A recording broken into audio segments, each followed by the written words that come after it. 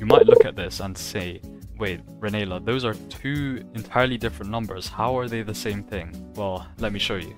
What I want to explain first is, what is a recurring decimal? So a recurring decimal is a number with a decimal part that keeps repeating. That is why it's recurring, obviously. So 0.4 recurring, you put a dot above the number that is recurring, is this. And it keeps on going forever. That's pretty much all you need to know.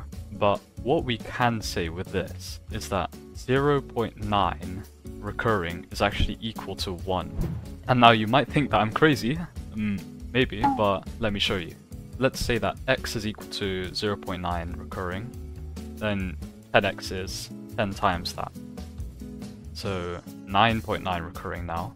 We can take x away from 10x, so what we're left with is 9x is equal to 9.